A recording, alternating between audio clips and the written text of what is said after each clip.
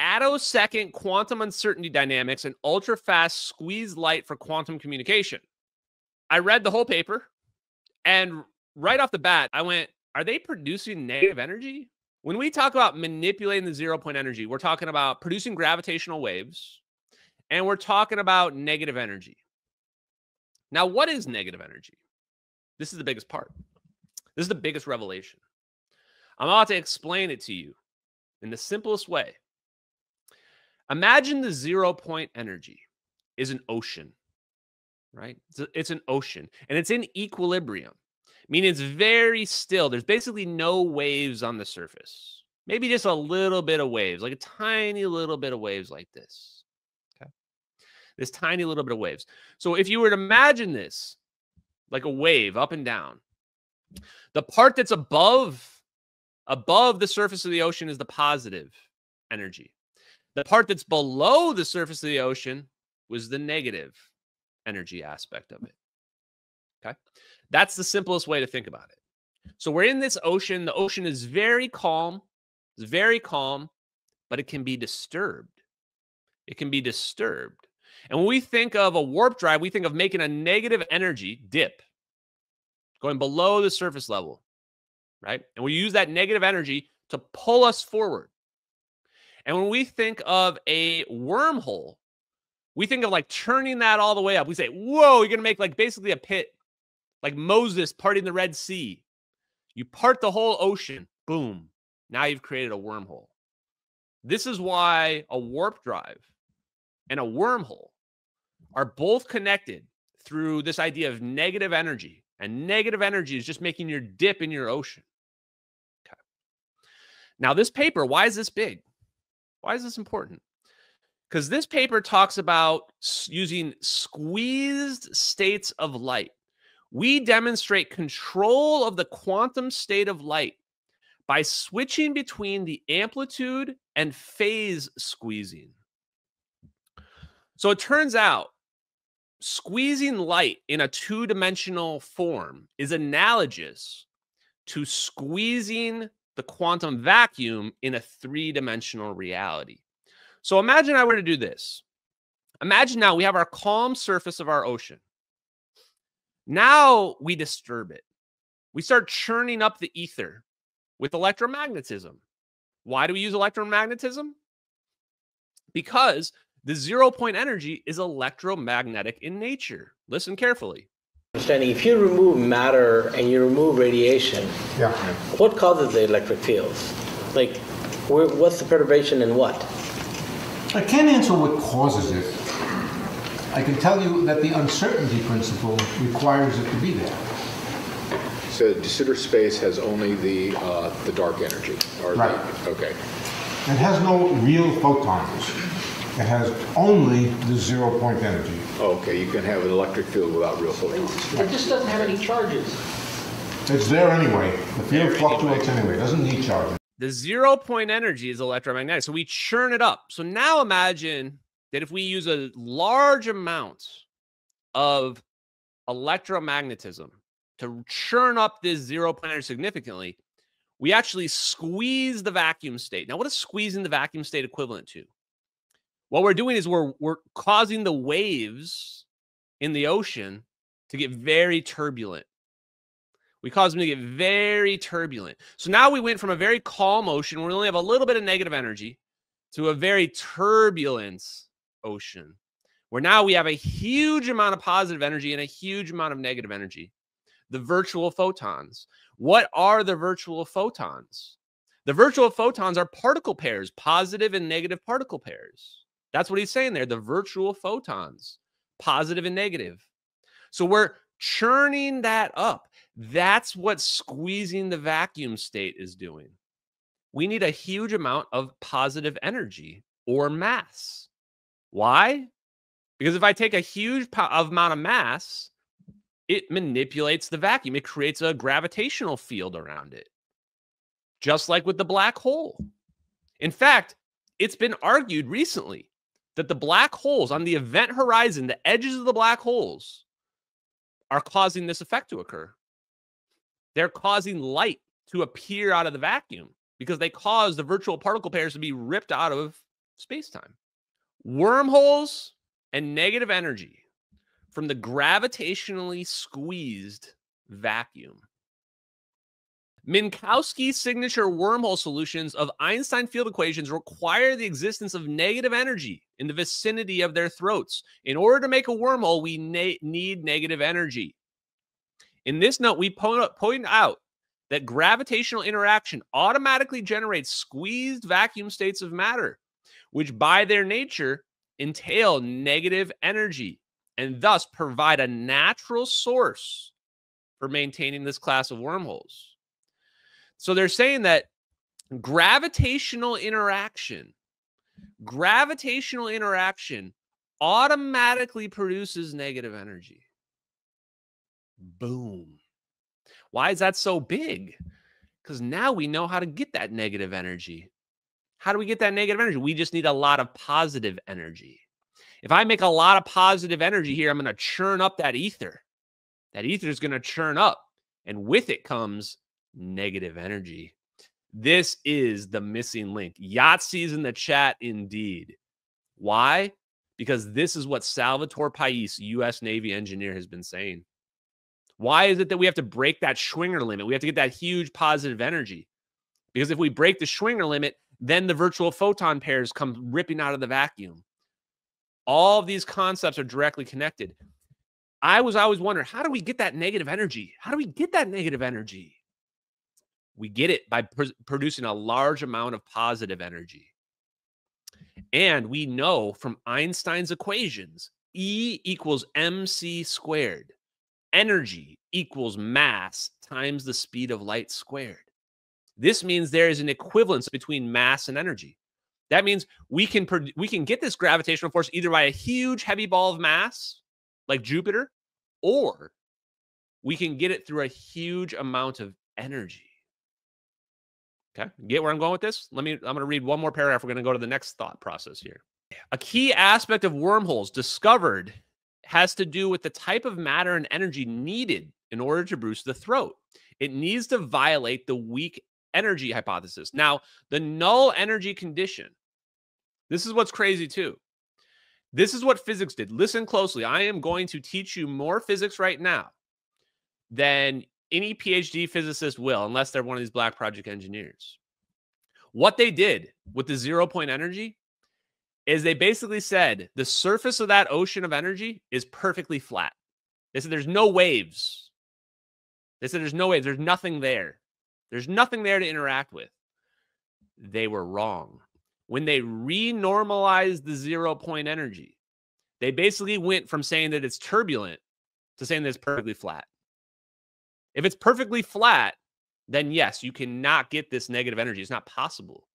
But if it's even a little bit turbulent, even a little bit, and we can amplify that turbulence, now we have positive energy and negative energy. This is where the physicists messed up. This is the mistake. This is why they think that negative energy is this exotic substance, because they incorrectly renormalize the 0-point energy to make their equations easier, to make physics easier to understand. But in reality, it's not that simple. In reality, that 0-point energy is fluctuating due to the uncertainty principle, due to quantum mechanics, due to the fact that quantum mechanics says the pendulum is never stopping. So they're saying that, oh, your pendulum has stopped. That's what their view is of the 0-point energy. But quantum mechanics proves that's wrong. Quantum mechanics proves it's always moving just a little bit. And that little bit can be exploited. That can be exploited to produce negative energy. Although no form of classical matter violates this energy condition, the squeezed vacuum does. And moreover, the coupling of matter to gravity automatically leads to the production of squeezed vacuum states. The negative energy of the squeezed vacuum can be understood in simple terms. Consider a single mode oscillator. A single mode oscillator is just an up and down wave. That's it. That's all an oscillator is. It's oscillating back and forth, just like the pendulum. So consider the oscillator, the pendulum. Its vacuum state is represented in phase space by a circle centered at its origin. The squeezed vacuum state, by contrast, leads to an elliptical region. So we say, okay, if we were going to represent this 0 point energy, we could represent it as a circle, but if we squeeze it, now it becomes an ellipse. So if we take our waveforms, we take our calm waveforms and we squeeze it, now the waveform, the amplitude increases. And this gives us the additional negative energy that we need. Just like the ocean waves. That's why the ocean waves is such a good analogy. As this ellipse rotates, its periodic profile exhibits quantum fluctuations, both larger and smaller than the uniform profile characteristic of the unsqueezed vacuum state. So it's saying that now we're getting more negative energy than we could before. In field theory, the energy of the unsqueezed vacuum gets renormalized to 0. This was the mistake. There it is. It says it right there. Right there. How did physics mess up? Because they renormalized the 0 point energy to 0.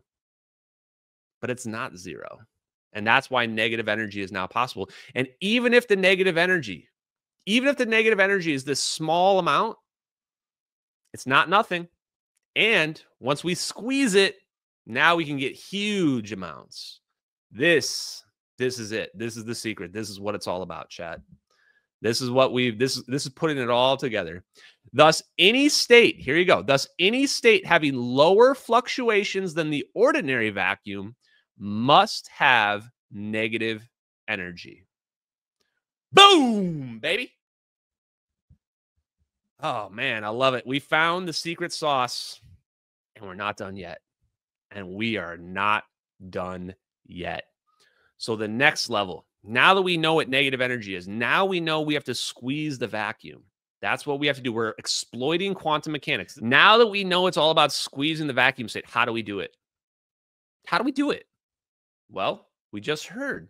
We need to produce positive gravitational force. We need to produce a black hole. If we produce a black hole, then we can squeeze the vacuum. That's what the black holes are doing. Okay. Now I thought, wait a minute. What is fusion doing? Isn't a fusion bomb literally doing that? Isn't it an aneutronic fusion bomb producing a high efficiency amount of electromagnetic energy? Yes, it is. Yes, it is. Oh, Dr. Pudoff, I'm coming for you, brah. How dare you, Yoda, tell me that the force isn't real? How dare you? How dare you, good sir? That triggered me. He triggered me. When Hal Pudoff said he didn't know about this technology, I got triggered, chat. I got triggered. So let me see what we got here. We're going to come back to that in a second. The next thing I want to show real quick is this. Shout out to JK Philly fan. JK Philly fan is like my secret right-hand man who stays in the shadows, but knows probably more about this science than maybe even more than I know, frankly. And JK Philly fan said, hey, should we look at this paper here again? This one about, let's just read it.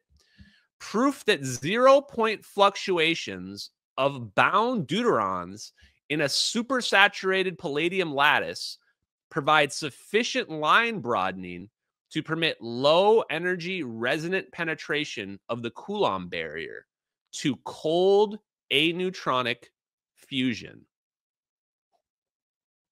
Okay. Holy crap. So this paper, this is actually related to the cold fusion experiments from 1989. But I mean, listen to the words that we're just saying. They basically just said, we can explain why cold fusion works in the context of 0 point energy. And I went, okay, that's amazing. How? Now, here's the downside. This is talking about the experiment that they did in cold fusion in 1988, Pons and Fleischmann. They took water, deuterium, heavy water, and they put metal palladium rods in there. Okay. And the idea was that the hydrogen would get trapped in the lattice structure of the metal, of the palladium, and then they pulse or they run a current through it. And when you run a current through it, you force the hydrogen molecules to move, forces them to move. And when they move, they fusion. And when we're doing this at low temperatures. We're not doing this at the temperatures of the sun. We're literally doing this in a tub of water. It's like room temperature water. And you just pulse a current through it. And now you force it to move and you get this fusion to happen. This paper is saying, how is that possible? How is that possible? And essentially what it's saying is it's abusing the uncertainty principle. It's abusing the uncertainty principle in quantum mechanics. So that same pendulum that's swinging, remember our conversation with Salvatore Pais when we talked about superconductivity. How do you get superconductivity to work? He said, we can take our wire coated with a thin layer of metal and we vibrate it. We just start vibrating it like this. Vibrate it, pulse a current through it so that it forces the objects to move. And now you're getting this superconductivity to occur. This is the same concept that's mentioned in this paper. It basically says there's certain resonant frequencies that will overcome the Coulomb barrier.